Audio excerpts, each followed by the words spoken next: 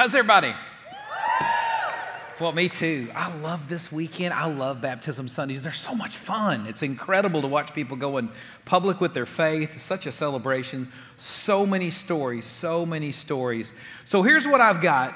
We're in this message series, the series called Believe It or Not. And what we're doing is we're tackling the hardest subjects that we find in the Bible, the ones that are difficult to understand or believe that the Bible presents. But also, we're tackling the subjects in the Bible that if you connect with this, you exercise your faith, you trust what God says about it, it'll completely, radically transform your faith. And so week one, we talked about what's the first thing that the Bible presents that is hard for us to get a grip on, and that's the reality of that there is a God. He's eternal. He made all things. He has a purpose for us. That He has a standard, and we didn't meet it. And that He gave His Son so that you and I might have a relationship with Him. That's a big one. Then the second week, if you remember, of this series, and by the way, all these are online on our YouTube channel, but the second week we talked about our enemy. And we have a spiritual enemy, the devil. He's real. He is not a feeling or an emotion. He's not a circumstance that you're going through. He is a intellectual personality that was created, and his desire is to thwart God's plan for your life. And then last week, Fernando gave y'all hell. And you looked at that and worked through that thing. And so this week, we're going to talk about heaven. You got to have the counterpart, and so we're going to talk about heaven this week, and I have like 10 minutes to tell you everything I know about heaven, so this is going to be really comprehensive as we go. No, heaven's an incredible story, and it's an incredible thing for us to look at, and it's important. The Bible lets us know that one of the things about heaven, the reality of heaven is that our faith is strengthened when we consider the reality of heaven, how big a deal that is. And so that's what I want to do. I want to just spend a few minutes with you, and I want us to look at the reality of heaven. How many times have you ever used heaven as a reference point? Man, this is like heaven. That's heaven.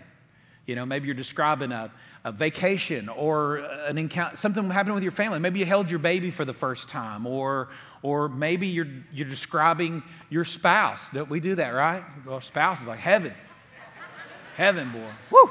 Heaven. Or something else. Maybe it's food, you know. Maybe I've done that. I don't know.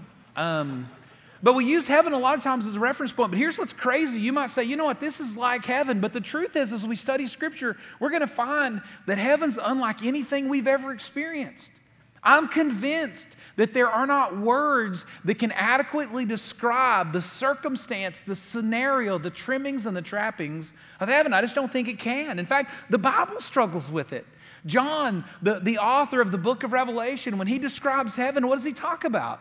He talks about streets and fencing and gates and stuff like that. I mean, that's not the bigger things, is it? When you're talking about the things in your life that mean the most, or the most valuable, I haven't heard anybody say, you know what? What's really changed my life and what I really love about it is asphalt. Asphalt's really amazing. Don't you love the asphalt in the city? It's the best asphalt I've ever seen. No, you don't describe that. Those are the lesser things. But why does John start there? Because heaven's just indescribable.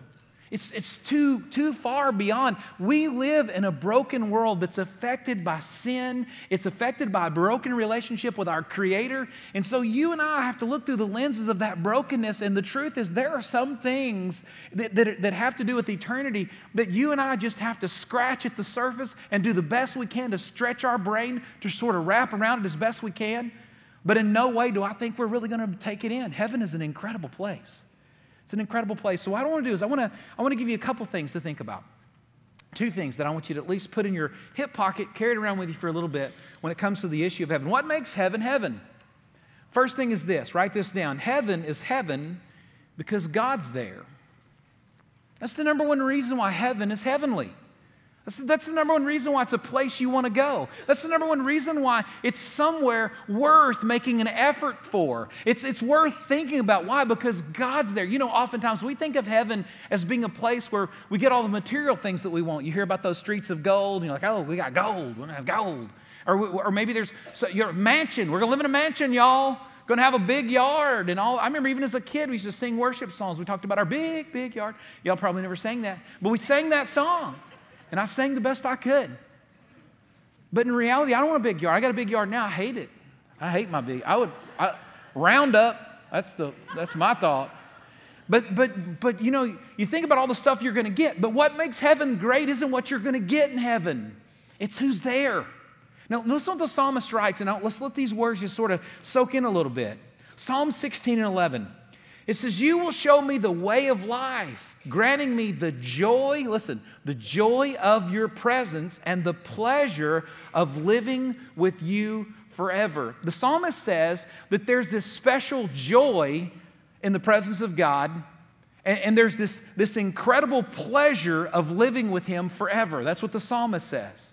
What's the joy and the pleasure of living in the presence of God? And why is God the hallmark feature of heaven? Why is God so particularly important when it comes to the blessing, if you will, of heaven? It's for this reason.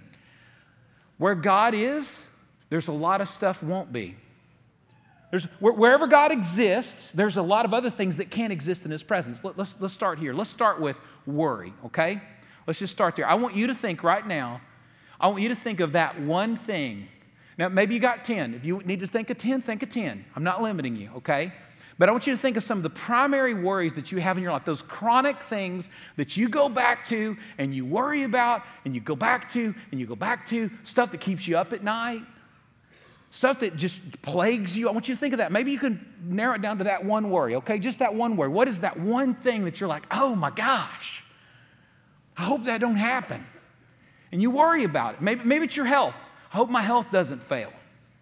Or I hope somebody that I love and it's really close to me, they don't get hurt or die or something else. Maybe that's your worry. I don't know. Maybe it's a financial worry. Maybe it's something else. But I want you to take that number one worry, that one thing that grips you. Think about it for a second. And then I want you to think about this. In the presence of God, it no longer exists. You no longer have to go back to it. You don't have to worry about it. The Bible says in heaven there will be no death, there will be no sickness, there will be no sorrow, there will be no separation. That's what the Bible says. In the presence of God, those things that you've hung on to. Now think about the relief for a second. Think about just consider this for a second. What would life be like if you didn't have to worry about that or think about that anymore? I don't have to worry about that anymore. It can never happen because God's with me and He's close. Can you imagine the relief? Can you imagine what that would be? Heaven, wouldn't it? That I don't have to think about that anymore. Let me ask you this question. How many of you spend time, keeps you up at night, considering, worrying about, fretting over the bubonic plague? Who's got some fears? I'm a little nervous. Nobody? Good. I want to make sure. You know why? Because it's not a possibility, right? You don't worry about the bubonic. You hadn't given it a minute's thought. When was the last time you thought about the bubonic plague? Probably when you were in history. But besides that, you don't think about it. But if I were to take you back during the season of time when the plague was ravaging the world, you know what you would say? It would be your number one fear, your number one worry, your number one concern. I guarantee if you lived during that time and you buried family members and you were tending to sick children and whatever else that was going on during that, you would say, that's my greatest fear. My greatest worry, but you don't think about it all today. You want to know why? Because it doesn't exist now. There will come a point, and this is heaven, y'all. Listen, there will come a point that you and I will walk into the presence of God. Today, we practice His presence by faith. We practice it by faith. But one day, our faith will turn to fact. And when the fact is this, God is near and He's close to you, you won't worry anymore. Maybe your brain will snap back every once in a while for an opportunity to worship. Maybe every once in a while your brain will snap back and go, oh my gosh, what are we going to... And you go, wait a second, hold on. God's here. I don't have to think about that. I don't carry that anymore. Why? Because all things are under His control. He is right here. There will never be any more separation. Why? Because He said that would be so. We'll never have to be sick. Doctors, out of work. No more morticians. No funerals. No funeral processions. No disappointment. No brokenness, all gone. The hallmark feature of heaven is God. In the presence of God, where He is, there's a lot of other things that can't exist. And guess what can't exist in the presence of God? Worry and fear. It won't exist. In heaven, in the context of heaven, those things will be gone.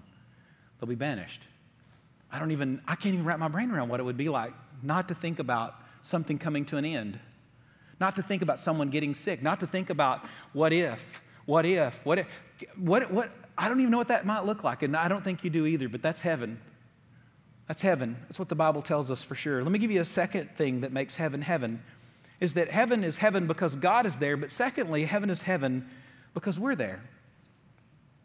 God has spent all of human history doing one thing. You know what he's been doing? Collecting together for himself a family that he could spend forever with. He says we're his kids, and he loves us. Isn't that crazy? We're his knuckleheaded kids, you know what I mean? And God says, I still love them. I want you to know. You know when Jesus was baptized, you know why Jesus was baptized? To identify himself with God's kids, with us. He wasn't ashamed of you and me. You know, I'm ashamed of me a lot. Are you ashamed of you sometimes? Oh, I'm just so ashamed of me. God says, I'm not ashamed of you. I want the world to know you're mine and I love you. You belong to me. We'll be in heaven. You're pretty special to somebody, and there's going to be some somebodies in heaven, listen to me, that are pretty special to you, and it's going to be a fantastic reunion day. You know, as a pastor, I have the opportunity to minister to and be with and near people who lose people, who go on, who die and pass away, and I'm there. I preach funerals, and the pastors, our staff, and our church do the same thing. And it's a tough thing. But I'm looking forward to the day when one of these days, these moms and dads who've lost kids, and this brother that lost a sister, and this mother that lost a daughter, and all the other scenarios that life throws at us with death. I look forward to the day when I get to be there and watch those people, because of the work of Jesus, because of the finished work of the cross, because of redemption, because of the promise of a future that God gives us in Christ. I look forward to that day when they get to come back together. I can't fathom what it's going to be like one day when there's this mother who said goodbye to this precious baby. One day, there's this person, I don't know who it'll be, is outstretched arms, and here's this baby, and mom is running to it. That's her child. Can you imagine? I don't even know. I will cry if I think about that much. To think about how God is going to undo the damage and the pain and the hurt of life. That is heaven. That's heaven. That's why we look to it. That's why we consider it. That's why we celebrate it.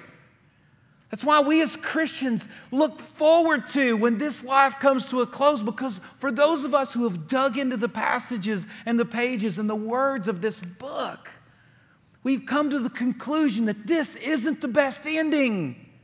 The best ending is yet to come. And God has promises for those who have trusted Him of a place that I just struggle to describe. It's way beyond our capacity or vocabulary, probably beyond our ability to even consider it. But God has prepared a place for us where these things that vex us won't exist anymore. I love this verse. Philippians 3:20-21 says, but we are citizens of heaven. That means we belong to a community, and it's not here. And by the way, it's a very diverse community. Heaven is going to be a very diverse place. It's going to be an incredible place where we will fellowship with each other. You don't even know what it's like, nor do I, what it's like to have a relationship with other people and not have to be suspicious, not have to be concerned. You and I have to lock each other out of our houses and stuff because we don't know what each other might do, right? We don't know what someone's intentions are. You might look at somebody and you go, man, he seems like an okay guy, but I don't know, because you don't know. You'll see this person, like they all look like regular or whatever, and then the next thing you know, you're like, look what they did. That dude was a Looney Tune. I didn't even know it. He seemed like a good guy. I mean, he cut his grass on an angle, which is weird, but I mean, so what? It's a big deal there. You know, it just figures he's a mathematician, geometry. I don't know what the deal is. But one day you and I will have a relationship with each other in heaven, and you don't have to be suspicious of it because there is no sin in that relationship. You don't have to worry about someone taking advantage. Every thought and action towards each other will be pure. And it'll be, for the first time in our life, we'll experience what it's like not only to be loved and in the presence of God, but to be loved by each other with a genuine, unbroken love that's not tainted by sin and all the brokenness that this world has in it now. It's going to be amazing. It's going to be heaven. Paul writes in Colossians chapter 3, he says this, he says, set your sights on the realities of heaven. Why does Paul tell us to do that? Because while we're here, if you're not careful, you'll get sidetracked by short-term distractions. You'll look around here and think, boy, it's really important for me to get this or do this or accomplish this. Oh, I better get that. You got to get that degree. Got to get that money made. Got to get that relationship. Listen to me. All those are short term. Heaven is eternal. God says, constantly look. Paul says, through the inspiration of the Holy Spirit, he says, you need to be looking at this. Think about this. Hold on. This is not the end of the story. For those of you who are depressed, you're going through a season. I get it. We go through some seasons while we're here that stink, don't they? But God says, hey, don't let that season make you believe that that's how it will always be, because it won't. God says, my final word says that you will be with me in a place that is paradise. It'll be far beyond what you might ever imagine or expect. Fix your eyes. Focus on these things. It's a way that we get through this. It's a way that we have something to look for. It's a way for us not to get distracted by the stuff that glitters and glows here. There's something better. It's the message of the gospel. Through Christ, I have a relationship with God, and God has prepared a place for me. Not because I deserve it, but because of his great love. And not just for me, but for all who believe. Heaven. What a place. I remember talking to my grandmother years ago, and there was a generation of people that have since, many of them, gone on. I remember when you would talk to them, oftentimes you'd see their face their eyes sort of glaze over, and they would talk about heaven, and they would long for something. I don't see that as much in our generation. They longed for something that was beyond now. And I think one of the reasons why they did is because pastors were faithful back in those days to speak of the realities of heaven and bring it back into the forefront of our thoughts so we might know what's really important. I would love for you and I to get to a place where, as much as we enjoy the opportunities that are forwarded to us here, we look forward to what God has planned for us forever, even more. I pray for that. I pray our church gets like that we become heavenly minded. That we're not temporarily stuck in the things that the world has to offer that can never fulfill. But we look forward to a day when we're with the Lord. We get to do some things and stand before him and celebrate in a celebration that won't end. Eternity. The presence of God with each other. That's heaven. We have a chance for that. I want to pray with you. And we're going to baptize some people. Bow your heads with me if you will. Father, we are grateful. We celebrate your presence in our life. We thank you for the opportunity today, God, as we celebrate people who are going forward with your plan and your purpose for them, God. They are taking their faith public. Father, I pray for them to be strengthened, Lord. I pray for them to be encouraged today, and I pray for each one of us to be inspired by the faith that it takes to go public, the faith that it takes to trust you, the faith that it takes to take up our purpose, our real purpose in life, and live our life for you, for your glory and for your honor. Lord, we love you. We celebrate your presence today. We offer this prayer in Jesus' name. Amen. We've got an incredible story. Y'all listen to this story.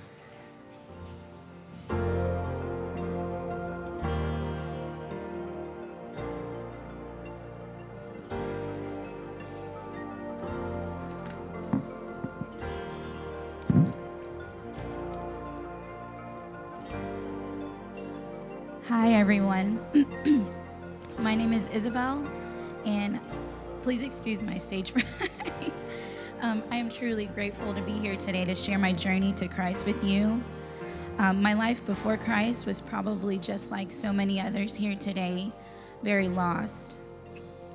I lost my father at a young age of 12, and that impacted my life a lot. I coped growing up with alcohol and drugs because I didn't really want to confront my feelings and the feelings of grief that I was going through. I never thought or cared about where I would go in life, and having that little respect or knowledge about where I wanted to go, I fell into a major deep depression. I felt so unaccomplished, so unloved, and inferior to the world. I started to break down in tears at every turn. And then after that, I was put on antidepressants that turned me into a numb zombie. During that time, I could feel something strong pulling me, something outside of my own comprehension, like a child kind of tugging at the shirt of their parents. One day I decided to sit in on a service near my home in Houston, and of course I broke down in tears. But at that moment I realized God was powerful. That was my first experience finding Christ on my own.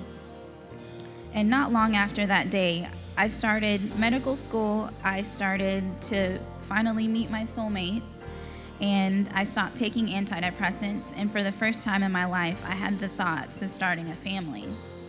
And believe me, no one in my family thought that I would have kids. Not because I didn't want them, but because I never thought I would find the right person to share them with. Without even realizing it, from depression, I fell from God after that. I grew up never really knowing him, and my family was not very religious unintentionally. I had no clue where to serve Christ or how to even start, so falling off at that point was easy for me after gaining a little bit of joy in my life. But life as we know it began to become difficult again, and today I realize that I needed Christ fully and completely. But not only when times get hard. My husband will tell you his story, but as his companion, through his condition, had presented a new, very difficult challenge in my life. Trying to support him any way that I can, trying to be a good mother to our beautiful angel, and moving to a new state away from close family, and our first home had created all new depressions for me. But God knew that my little family needed him more than ever, because his pull for us was so present and so powerful at this time. We decided to look for churches near our home here in Sherwood after we finally settled, and that church stood out the most. And after our first Sunday here, we were so spiritually enlightened from the message that we had received. It was so clear to us. We knew we had found our new lives through Christ. Our lives after Christ has been so fulfilling. We have learned so many lessons since being here. We've found peace by living for him, and we have gained so much joy along the way, which is what brings us here today to surrender it all to him. We are so excited to get baptized.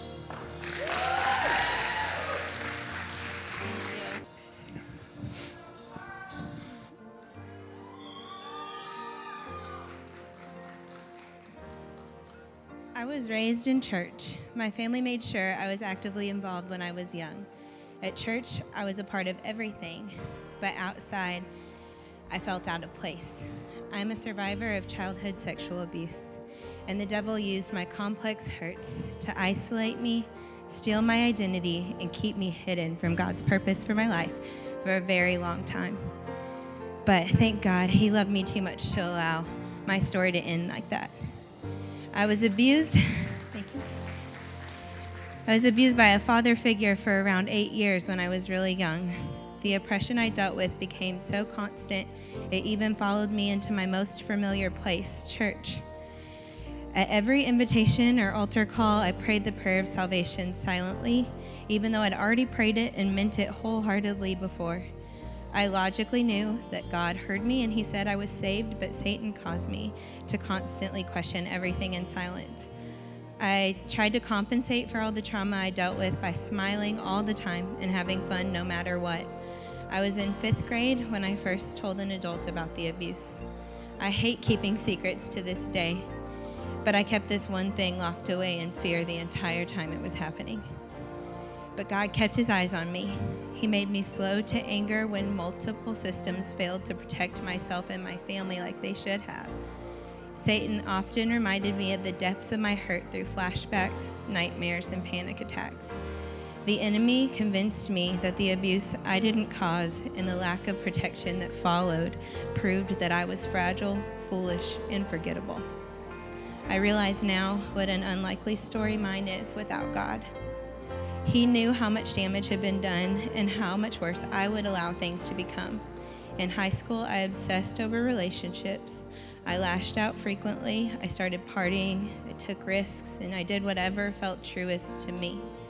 I decided to do things I knew weren't honorable because I believed a lie from the pit of hell. I believed that everyone who loved me had failed me, including God. I resolved to be in charge of myself, thinking I could live with whatever choices I made as long as I didn't have to depend on anyone to keep me safe again. I was suffering spiritually, physically, and emotionally. Even though I eventually found more mature coping strategies, those were useless too. I was far from God, and I found my worth in deeper relationships based on how healthy and happy I felt. At 27, my eyes started to open. My husband and I were going through painful circumstances, and I was desperate for things to become stable somehow. I cried out to God, and he had every right to refuse me harshly. Instead, he put his arms around me, and he showed me unreasonable grace and mercy.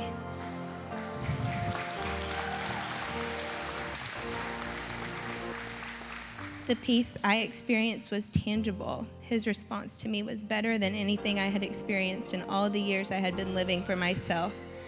I thought I was crying out for comfort, to admit that I was helpless, and most of all, to pray for my husband. But God changed the conversation instantly. In his presence, lies that I had believed for 15 years were undone, and I was healed. He had never forgotten me or forsaken me. In the Bible, God shares his regard for his children with Jeremiah. He says, I will give them a heart to know me, that I am the Lord. They will be my people, and I will be their God, because they will return to me with their whole heart. That verse explains where I am today. I want to be baptized because, despite all odds, God gave me a heart to know him. In obedience with all my heart, I've returned to him, and I am so thankful that Jesus chose the cross for me. He thought about me in my impossible circumstances. He chose to die so that he could offer me the chance to live in freedom from sin. There was no power in hell that could keep my Jesus from raising in victory over that horrible death that he never deserved.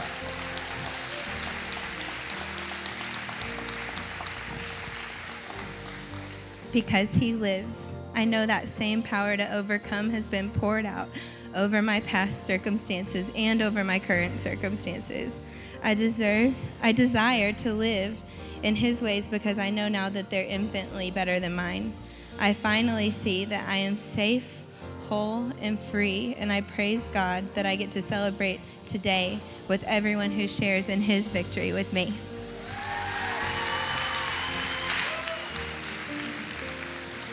Good afternoon, everyone. My name is Emmanuel.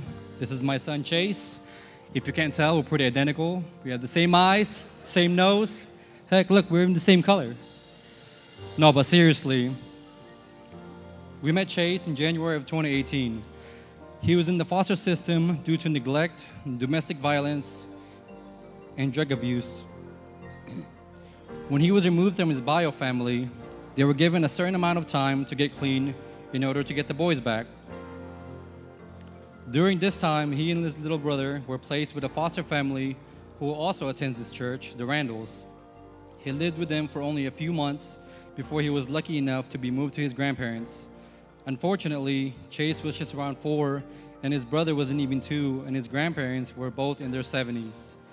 Because of their grandparents' age and pre-existing health conditions, the boys were removed yet again and put back into the system. Something really rare happened and went back to the same foster family. They lived with the Randalls and attended this church. I guess God wanted them to be at this church for some reason. When they came back to this church for the second time, that was when we met them. The foster mom was serving in the nursery with my wife, Caitlin. Caitlin saw his brother first and fell in love. When she heard he was a foster kid and had a brother, she asked to meet Chase. She met him and played with him, and at that point her mind was totally made up. And I don't know if anyone else's wife is like this, but once your mind is made up, there's really nothing you can do to change it. She came up to me and told me that we're going to become a foster family. We've already talked about doing this in the future when we felt more secure, or when I was out of the military, or just when we were ready. There's something that I read once, and it says, yeah, sure, you can foster or adopt whenever you're ready, because the children became familyless or orphans when they were ready, right? No. So Caitlin dragged me across the church and forced me to meet with the boys, but I wasn't excited because I knew it was a huge commitment, and I heard it was really hard and expensive to adopt. So even after meeting them, I was hesitant, but I went along with it anyways. We asked around the church to find out how to get started. Everyone we asked pointed us to The Call, which is a God-based organization that helps families go through the process of opening up to foster. They also help families to adopt children through DHS, which we found out was totally free. Let me say that again. Adopting through DHS is completely free. The call has non-commitment informational meetings every month, so we went to the one that was soonest. I was still hesitant and my wife was still gung-ho. She filled out and signed all our paperwork and scheduled us for training. It was really happening now. We trained and went through the entire licensing and opening process. Through this process, my excitement grew. I was no longer hesitant, but excited now. In July of the same year we met them, we opened.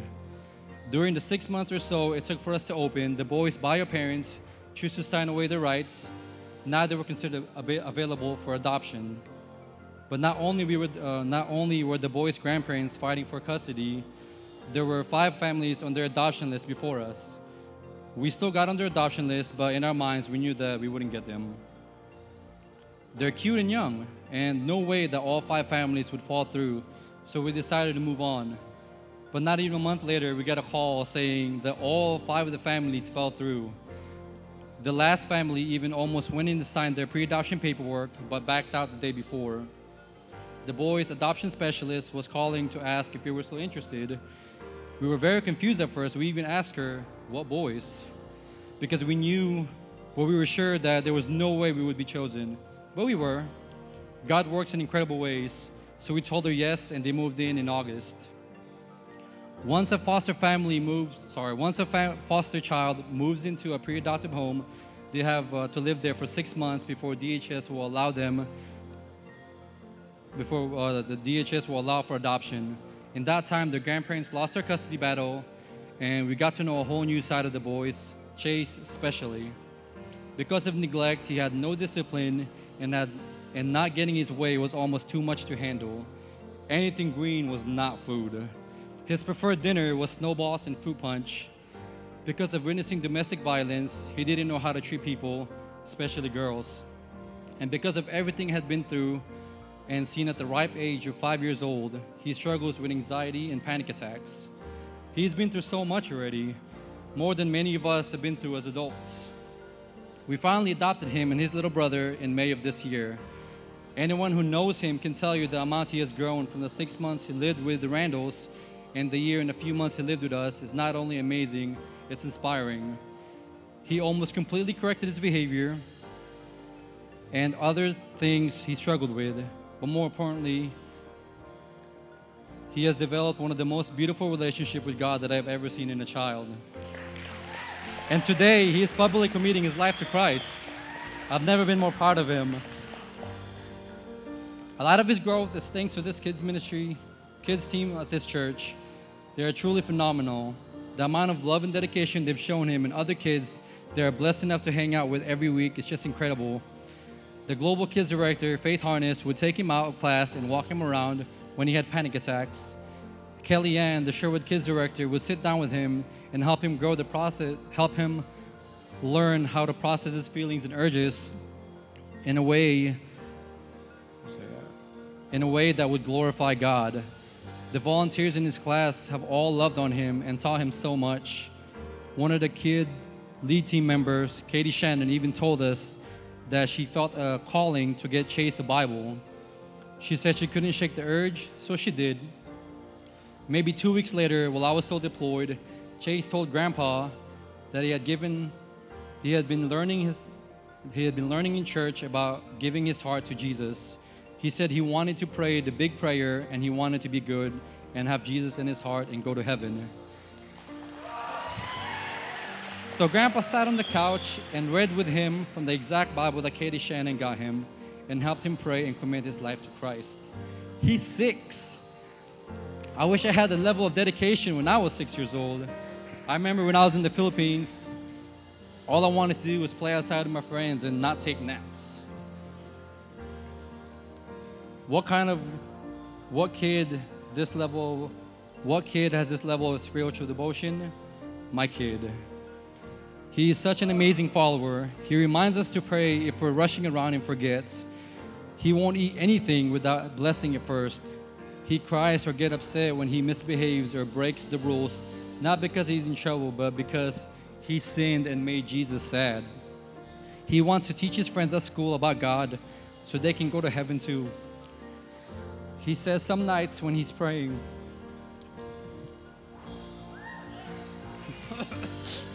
sorry, I'm allergic to something. God just keeps talking to him and won't let him sleep. This kid is seriously something special. I don't know what he's going to do with his life, but I know whatever it is, it'll be for God. Caitlin swears he'll be a pastor one day, and I could definitely see it. He's such an inspiration to foster children, to have gone from where he was to where he is now. He's just amazing. Chase, I just want you to know that everybody at this church, your family, especially Mama and I, are so freaking proud of you, dude.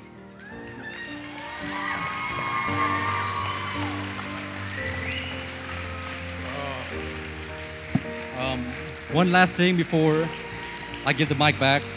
Just throwing it out there, if anyone is interested or have questions to become a foster family or even adopting, please get with me. I serve at the coffee shop. You see my shirts every Sunday, and my wife serves at the nursery. And there's so many families in this church that will love to give you more information. Thank you.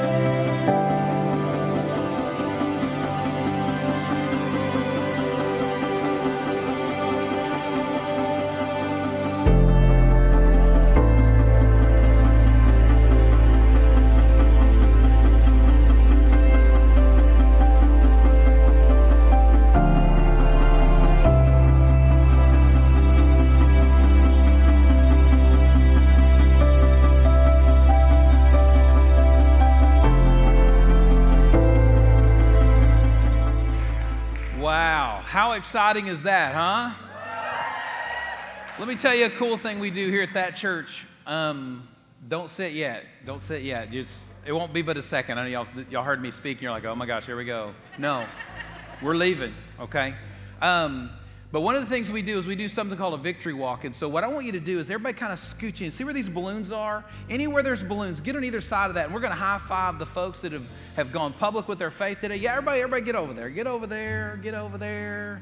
It'll all be good. You know, here's what we know. We know that baptism does not save us, but you know what it does? It declares something. It declares our desire to follow Jesus. And you know what? We ought to celebrate that. And so what we're going to do is, as everybody who's been baptized lines up here, we're fixing to send them down.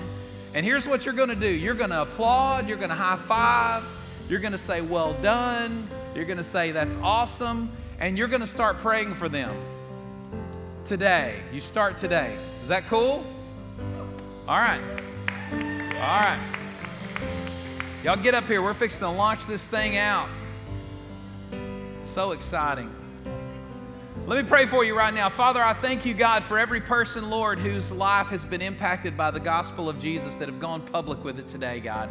Thank you for the baptismal waters, Lord. Although we know they don't save us, they do declare something about what you've done for us, God, the new life you've given us. And they also declare, Father, that we give ourselves to you. Father, today, for each person who has gone public with their faith, God, I pray, Lord, the courage to walk into this day, carrying the name of Jesus on their sleeve, Lord, to live for you, to pursue you. Not that they're going to be perfect, but they're going to consistently lean into your goodness and your grace and your word and your truth, God, as they live for you. Father, we thank you and love you for all things, but more than anything else, we give you thanks for Jesus, Lord. We offer this prayer and we celebrate today, Lord. It's in Jesus' name we pray.